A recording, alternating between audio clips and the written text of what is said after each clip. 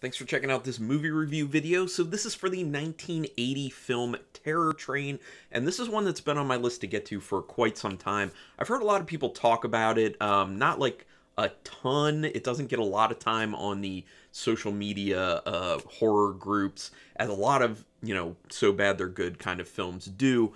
But this one's definitely come up a few times, so I've been meaning to get to it. Also, Jamie Lee Curtis is in it, so that's interesting. Also, David Copperfield is in it, so that's odd / interesting. And actually, this was the only acting role that David Copperfield has ever done, and I think that this kind of soured him on that.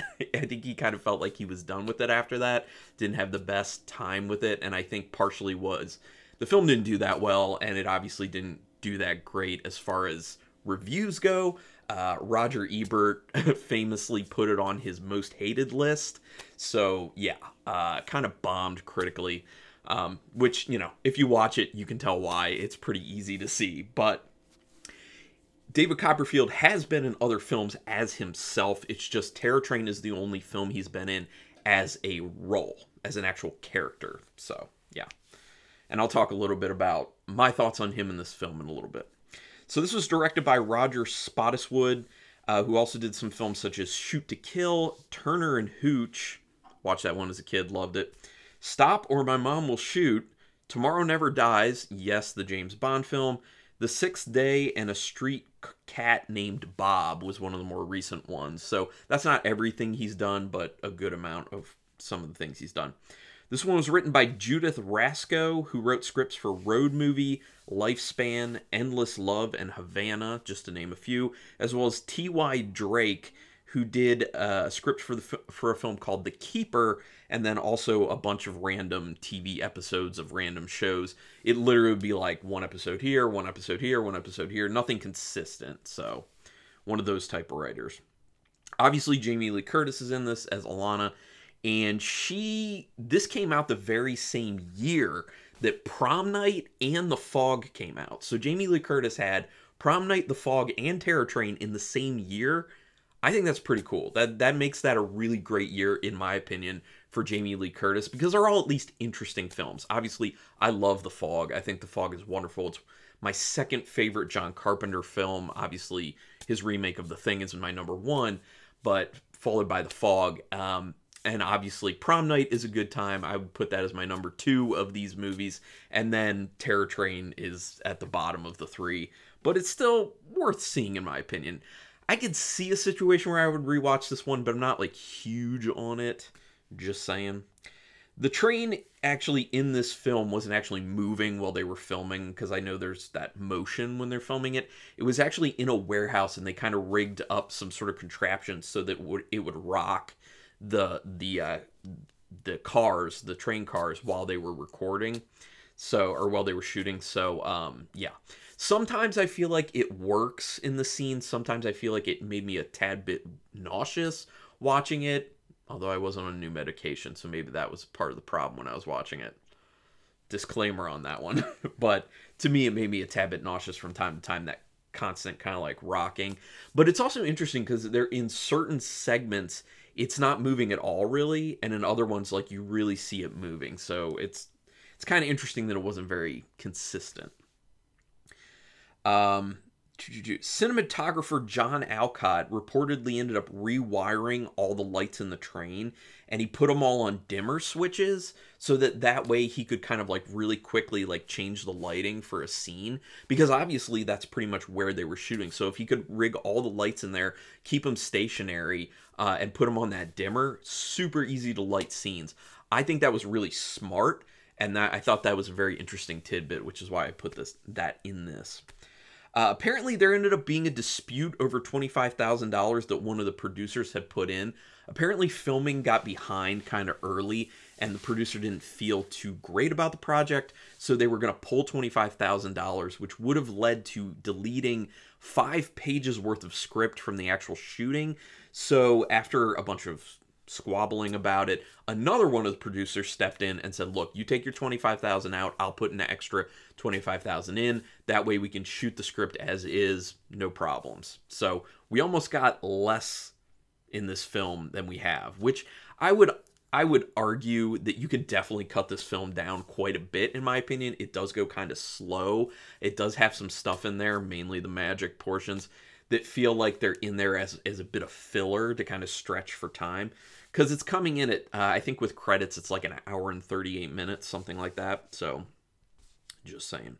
So Derek McKinnon, who plays Kenny, apparently did not audition. What ended up happening is McKinnon actually took a friend to audition for the film, and while he was there, they saw him and liked his look, and were like, "Hey, do you feel like auditioning for this part?" And he was like, "I guess. I mean, I'm here. I might as well do it." And they loved him for it, so he got the role. And I'll be honest, I think he did a good job. I think he did quite a good job as Kenny in the film, especially at that end scene, that kind of intense exchange between he and Jamie Lee Curtis, where all the masks come off and it's that face-to-face. The line delivery in that and the emotion that Kenny had, what McKinnon did as Kenny, really good in my opinion. Really enjoyed that. Like I said, this is on Roger Ebert's most hated list, so that is interesting. So getting into the events of the film, the strobing lights in the frat house, I thought made a really cool visual to open the film up. Obviously, they start with the party where the prank is concocted and executed, and I just love how they had all those strobing lights all over the place inside the frat house. I think in general, with the lights and interesting set pieces and lighting throughout the film, creates a lot of aesthetic interest in it. Very visually interesting, and I love the setting also of the train itself, because how many films have you seen, specifically horror films, that are done on a train? I really can't think of any at the moment. Train to Busan, I guess, is the only one that comes to mind at the moment, which is an excellent film.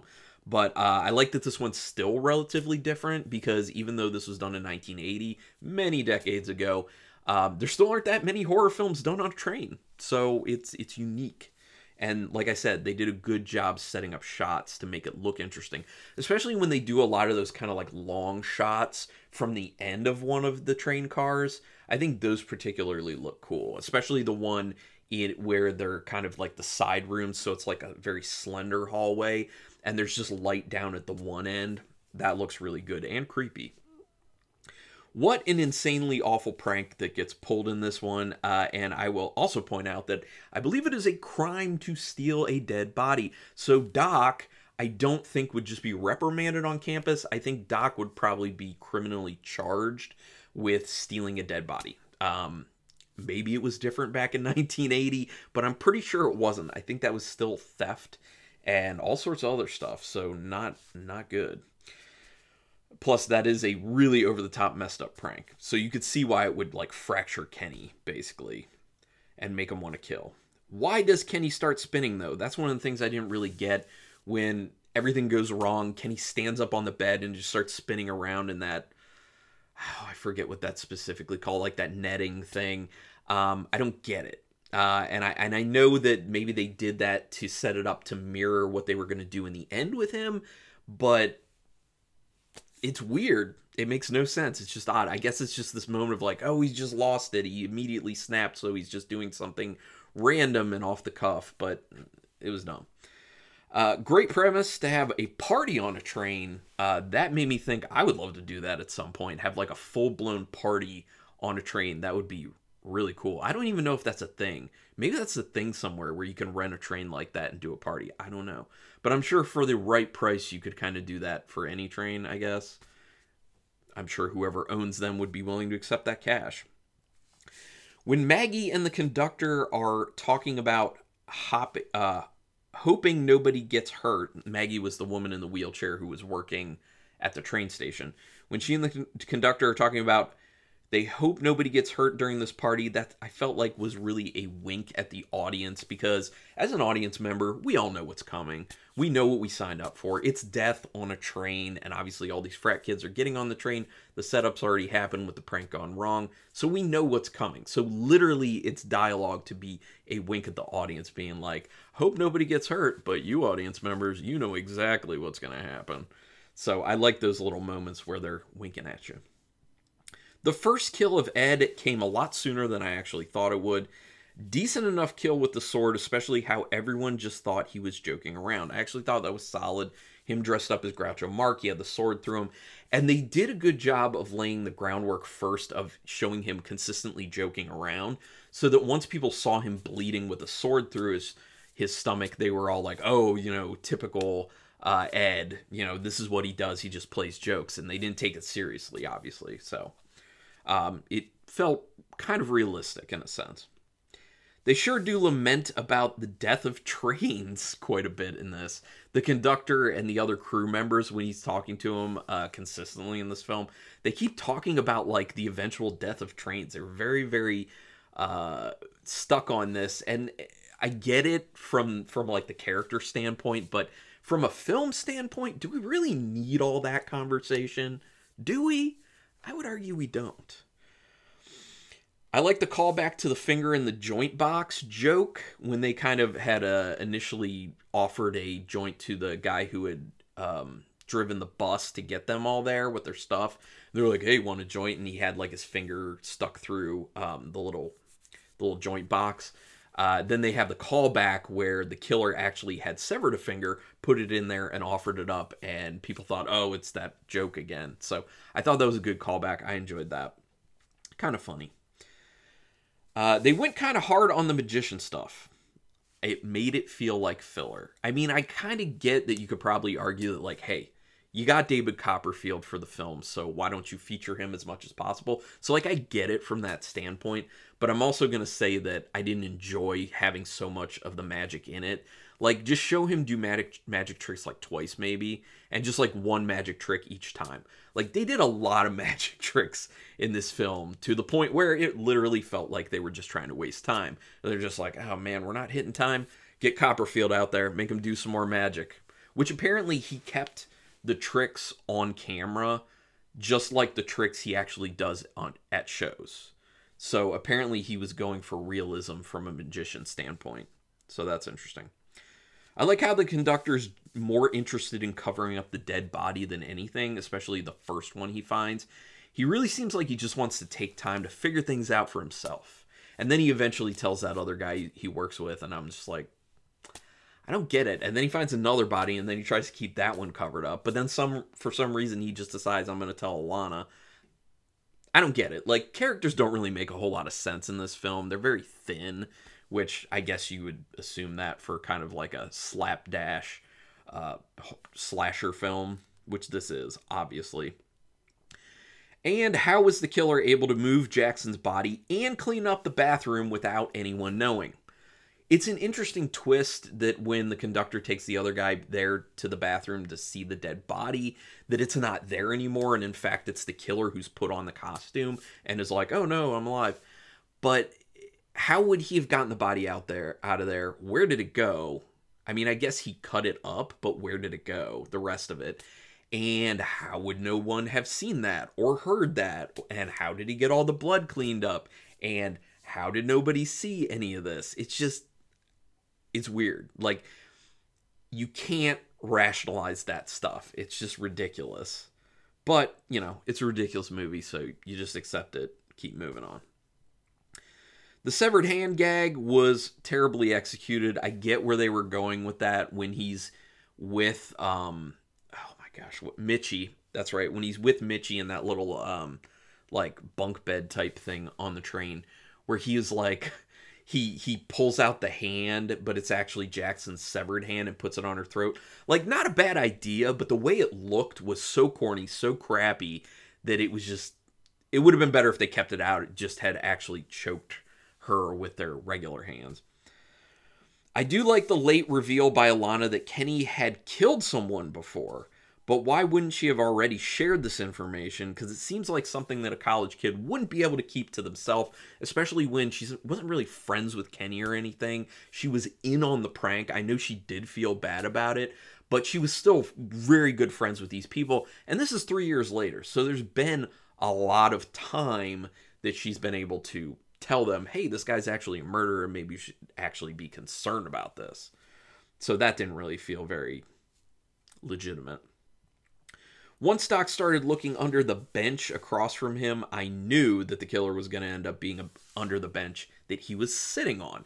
And the fact that he doesn't think about that, typical for a film like this. I mean, this was the time period, you know, especially in the 80s, where people would just yell at the screen if they saw a film in the theater like this and just be like, don't do that, don't open that, don't go there, because they literally just did the dumbest things to move the story forward.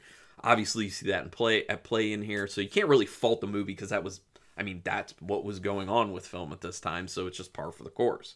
But when you watch that now, you're just like, of course. And the conductor makes the mistake of assuming the killer would be a male. When he makes the assumption that the magician, actually a lot of people make the assumption that it's the magician who's doing the killing, which I guess is linked back to when they said I think Doc said that they did not hire a magician. So that puts the suspicion on the actual magician himself, David Copperfield's character, and obviously does not even look at his assistant, who ends up being Kenny, obviously, because it's a female, or they believe it's female. So, you know, and that actually speaks to another thing, which is some people could argue that this is kind of a portrayal of someone who's transsexual in a negative manner. I don't know that it was necessarily driven home as being transsexual, more as just being in that costume in order to get on the train, in order to fool people and make the murders. Because I don't think there's anything, I may have missed it, and you can let me know in the comments. I don't think there was anything in there about Kenny actually being transsexual, although there is a bit of an undertone of them talking about his mental health, and then the fact that he does end up showing up in women's clothing would make people make some sort of negative connection. So for that reason, it is problematic now in nowadays society. It was not then. And this is one of those things I always say, that when you watch a film like this, you need to remember societally what was going on at the time. Doesn't mean it was right, but it means that it wasn't a conscious thing then. So you need to understand that that's what it was. And for that reason, things like this, I think, are fine to be around, because it's a reminder of how far we've come over the decades. Now, if a film like this was made now, I would say, yeah, that's problematic. Because look at society now. You can't do that now. Like, don't do that now. That's the right thing. Do not do a film like that now. Solid jump scare when the killer's arm pops out in front of Alana in the hallway after she had stabbed him in one of the little train car areas. It was effective. I was legitimately surprised with that. I didn't see it coming, and it worked really well. How the arm just kind of like shoots out in front of the camera, right in front of her face. I liked it. I liked the way they framed it. Very good. The extended scene of Alana fighting and running from the killer is actually pretty solid. It really does ratchet up the tension, the danger. You're really feeling that kind of fear that she's feeling. The movie is relatively slow and meandering up until that point, but I do think that it has a good finish. And that's one of the strongest things about this, so yeah. The killer at the window while Alana is resting, you know, outside the window, kind of looking in. It was kind of funny. I found it really laughable. The way, like, he showed up at the window and moved around, it looked just hokey and weird to me. I don't know if anyone else felt that way. But, yeah, it just made me kind of laugh, and it kind of took me out of the moment a little bit because it didn't look good. It didn't look menacing, which is, I know it was supposed to at that point. The final scene between Kenny and Alana is effective, and I like the satisfying thud when Kenny hits the snow after the conductor whacks him with a shovel and out of the side of the train. That was very satisfying because it's this kind of exclamation point on the death of the villain. And I love those types of things. Like, that satisfying thud as you see the body just smack down on the ground. It's a good way to end it. It really is. And like I said, it's a good ending to the film, even though it's a kind of bit of a meandering mess moving to that point. I like all the long shots from the ends of the train cameras. They always make them look good. In general, they actually did a really outstanding job shooting in close quarters. You need to consider that they were inside of train cars filming, though there's not a lot of room to kind of like have the characters moving around, to set up the shots properly, to move the cameras around when they're actually moving. So I think they really did a good job with the technical aspect of that. So I bet that's not something people really think about that much, but I wanted to make sure I brought that up because I think it's important. They throw out a few red herrings, like the girl who gets snippy with Mitchie, who says, "Watch your toes," because it seems as kind of like she's got a thing against her. When Mo tells Doc that he's going to get him, that's another moment that they kind of like linger on a little long to kind of tell you, maybe there's something going on here. And then when Doc says that they didn't hire a magician. And that's obviously in the end what ends up throwing the suspicion on the magician, even though that's kind of on the right path because of the assistant, Kenny. You can tell pretty early that Kenny is the killer, and I'll tell you why. They show the eyes. They make a mistake of close up showing the eyes in the mask. In the first one, the Groucho Marx one. So I was looking at the eyes and I'm like, those eyes look exactly like Kenny's eyes because they did a close-up kind of freeze frame on Kenny's face in the prank scene in the very beginning. So it wasn't that long ago. If they had spaced it out more, I may not have picked up on that. But I feel like I'm probably not the only one who ends up picking up on that. I'm sure a lot of people do for that reason. Like, you've seen his face pretty recently, and then you see those eyes. It just connects. It connects. So the whole time I knew it was going to end up being Kenny. But towards the end, I didn't realize that Kenny was the assistant because I wasn't really focusing on the assistant that much because I was watching the magic, even though I complained about there being too many magic tricks. But yeah, that's what it is. So out of 5 stars with half stars in play, this isn't great, but it's still kind of fun. I'm going to give it 2.5 stars. I was between 2 and 2.5 because obviously it's not that great. I can't even put it on the so bad it's good scale because I don't really think it's in that category. I feel like it kind of straddles the line between a so bad it's good and just a straight up legitimate film. So I'm going to give it a 2.5 star rating. Would love to hear what other people have to say about it. Give me your thoughts in the comments. Do you love this film? Do you hate this film? Are you in the middle, kind of like me? But let's talk about it. Also, do me a quick favor. If you have not subscribed yet, please, please hit that subscribe button. That is the way to keep me doing these videos. It keeps me motivated. It legitimately does. Every time I see a new person subscribing, it really kind of gets me excited. And I'm like, there's another person who's actually consuming what I'm putting out, and they're appreciating it, which obviously makes me want to do more and keep providing it to you guys. Also, you're just kind of joining this nerdy horror community that I'm trying to build because I started this channel just to talk to people about horror, legitimately. Because where I live, I can't really do that. I can't get nerdy about horror like this. And I will bet you the majority of the people that I know who are even into horror, who live around me, don't even know what Terror Train is. Just saying. But anyway, thanks everyone for checking this out. And until next time, keep it brutal.